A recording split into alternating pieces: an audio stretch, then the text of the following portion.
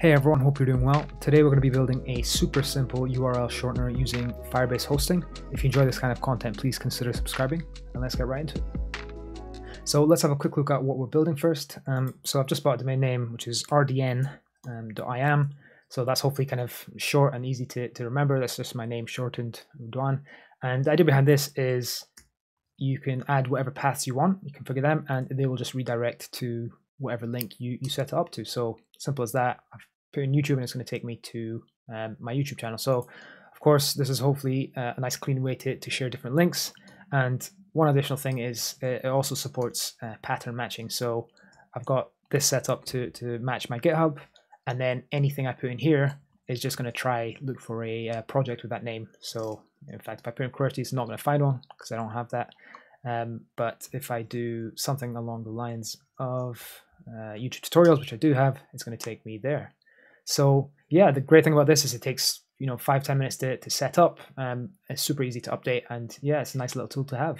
So let's get started. So the first step is to head over to the Firebase console. We're just going to create a new project. So if you want to learn a bit more about Firebase, I'll leave a link in the description below / somewhere on the screen. I've done a couple of tutorials on that. In this case, we're going to set up the project and we're going to leave it with all the default configuration. We're not going to do anything here. So I'm just going to do Firebase Shortener tutorial. I'll leave that to set up for a few seconds. Great, now that that's set up, I'm going to go over to GitHub and I'm just going to create a new repository for this project as well. So new repository, I'm just going to give it the same name here again. We'll come back to this in a moment.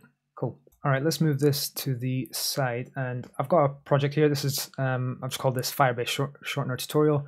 This is just a brand new directory. It's got nothing in it yet. And what we're going to do is we're going to open up the terminal, and we're just going to initialize an npm project. So npm init y. So this is going to be an npm project, and we're going to add one dev dependency. So install dev dependency, and that's going to be the Firebase tools. So now that that's run, I'm just going to do npx Firebase init, and when it comes up with the options, like I said, we're just going to select, we're going to go down and press space for the hosting. That's the only one we want to configure. Hit enter, and we're going to select use an existing project, and we're going to pick the project that we just created, in this case the Firebase Shortener tutorial. And I'm going to leave the defaults for absolutely everything else. So public directory, that's fine. It's not a single page app, so we can ignore that. The automatic build and deploy, we'll come back to this actually in a moment. So I'm going to leave it as no for now. You can do yes, and we'll manually configure it. And that's it. So that's all we need to do here. I'm going to close that, and there we go. So you'll see a few new files added here, including the public directory, which has an index and 404 HTML pages, and then the kind of the standard Firebase JSON files, etc. So what we're going to do is we're just going to go into package JSON, and we're going to update the scripts. This is just going to help us run the project locally, so we can kind of debug. And we just run it by running Firebase serve, and we're going to specify the port here as well, port 3000. There we go. And now what I'm going to do is I'm just going to run npm start. So usually you can do that in the command line. I've just got this configuration set up here. Oops, there we go. And I can just hit npm start, and we're just going to make sure that that's basically all working fine. So it should be able to head over to localhost 3000. I'll just give that a second. And it's got this kind of default index.html page. That's absolutely fine. So what we're going to do is we're going to jump into index.html. And we're basically going to, in this case, I'm just going to remove everything. You can have whatever you want in here. For the most part, nobody's going to see anything, because hopefully it's going to redirect before it reaches here at all. So what we'll do is we'll add loading just in case. Yeah, it shows that that's working. And as for the 404 page, I'm going to leave this here for now with the default 404 message, but this can definitely come in handy, and we'll find out a bit more about that later on. Cool. So now that we've got everything working locally, we can basically add our redirects, and we do this by heading over to the Firebase JSON file. So this is basically all the configuration for the Firebase project. And in this case, you can see that we're just using Firebase hosting, and what we need to do is just add a new entry here called redirect. Simple as that. This just takes in a list of objects, and the objects have 3 properties. So it's going to be source, I think it's destination, and the final one is the type. Cool. So the type is basically, I think it's basically a choice between 301 or 302 HTTP codes. The source here is basically the source path. So let's try out YouTube in this case. And I'm just going to pop in my YouTube channel in the destination. There we go. And I think that should be it. So I'm going to hit a refresh over here. going to see if it works without restarting. I think that's fine. No, it doesn't. So I'm going to just restart this. And I think that should solve that. So let's just head back over to localhost 3000 to make sure that's working, and then / YouTube. There we go. Exactly. So I think you need to restart anytime you add a redirect if you're doing that locally, which is absolutely fine. And that's basically how simple that is. Cool. So what we're going to do is we're going to add one more redirect just to show you the pattern matching. And that's it in terms of local development. And then we'll basically publish everything and set up the pipeline to do that all automatically for us. Cool. So I'm just going to duplicate this guy. And instead of YouTube, I'm going to do GitHub. And what we're going to do here is we're going to add our kind of placeholder. So in this case, placeholder project, and it can just be basically anything after that, I think. So I think the star just means match anything after that. And then what we can do for the destination, I'll come over here, copy and paste this guy. And this is basically what it looks like. So it goes over to my GitHub repository, and then we can just use this syntax with the semicolon to reuse the path variable there. Cool. So I'm just going to leave that in, and yeah, let's basically try publish this and see how that all works. So I'm just going to open up the terminal, and I'm just going to run an npx firebase deploy, and that should be it. So because we've set this up as the Firebase project, it should just know how to deploy it, and that should be it. So let's just give that a few seconds, and there we go. So what I'm going to do is I'm going to expand this a bit. Let's head over to our Firebase instance and over to hosting. And yeah, you can see there that I've just deployed a version of this, and by default it's going to give you a couple of domains. So in this case, we'll just open up this one here. So if I open up that one, anyone can go and visit that. That's all working fine. It's got the loading page. And if I do /YouTube, perfect. There we go. So we've got a URL shortener straight away. That's working perfectly. Now, of course, this URL is not ideal. This is a bit longer than what we'd want. So what you would do in theory, or what I've done in my other project, is I've gone in and added a custom domain. So you can buy a custom domain from different places. We won't quite go into that in the scope of this video, but this basically is a little wizard that walks you through exactly how to do all that. So let's just stick with this for now. And the final step here is to set up the GitHub repository and have the pipeline basically redeploy this anytime you make a change. So let's do that just now. So what I'm going to do is I'm going to jump in here, get init. So I'm going to initialize the Git repository. I'm going to just add the initial commit. Oops.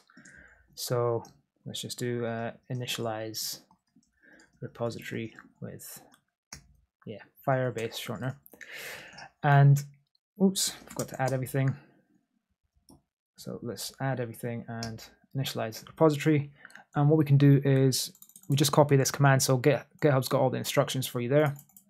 So git remote add origin. So we're adding the remote, and in this case, I can just do a git push -u.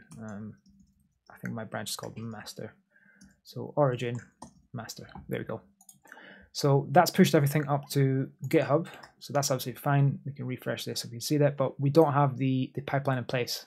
And this is basically where we're going to add the GitHub workflows. And basically GitHub workflows is their CI/CD pipeline that can allow you to do automated build steps when you publish things.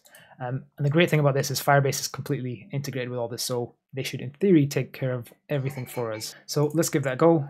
So what we're going to do is we're going to run npx firebase init, and this time hosting, and we're going to do GitHub. So this command is equivalent to if we had selected yes in the options all the way at the start. I just wanted to separate out just so we can kind of see explicitly what it's doing here. So we're going to hit enter there, and basically what it's doing is it's going to add workflows to our GitHub repository. It's going to reach into GitHub and actually add any kind of keys that are necessary to hook into Firebase, etc. So this is basically what it's doing. So what it's asking for here is basically the repository. So I'm going to go over to the repository, which is just Redhwan Nacef Firebase shortener tutorial. So hit enter there. Oh, that's not quite worked. Let's try this again. Firebase shortener tutorial. Didn't like the copy and paste, I don't think. There we go. So it's asking me if it wants to run some sort of build script. I don't have a build script here, so I'm just going to keep no automatic when PR. Yeah, if you want, I'm not going to be raising MRs or sorry, pull request. I'm just going to be pushing directly to master. Yeah, that's the master name, and that's it. So now that that's done, what you'll see here is a new directory in your repository called .github, and within that workflows, and then within that a couple of YAML files. One is for merges and one is for pull requests, and these basically extend Firebase's own jobs, and this is basically going to do the deployment for you just like magic.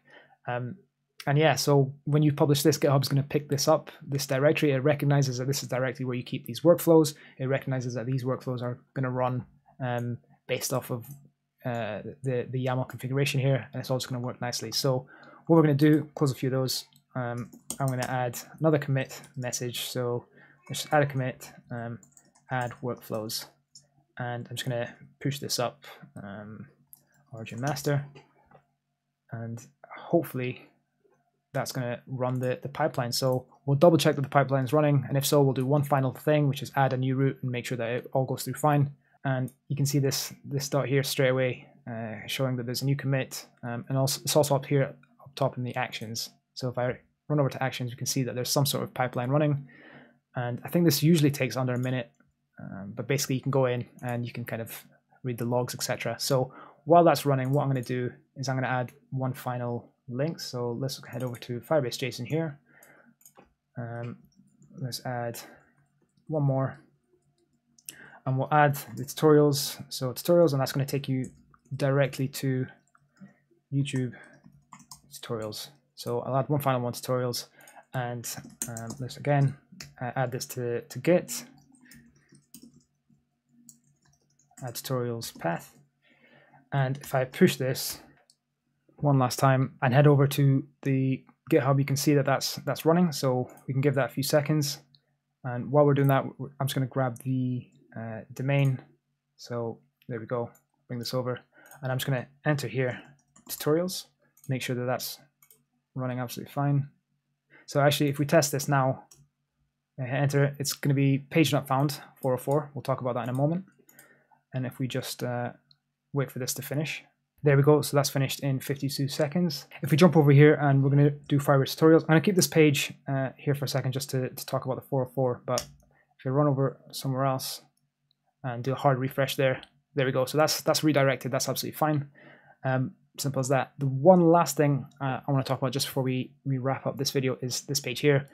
Right now, this is the default not found page, which is absolutely fine. But what you might want to do, for example, is update the 404 with, basically a standard index HTML page with all your links, or you can kind of get creative and do whatever you want here, so that if somebody types in the wrong link, it can still show them something nice, or it can default and redirect to somewhere that you want.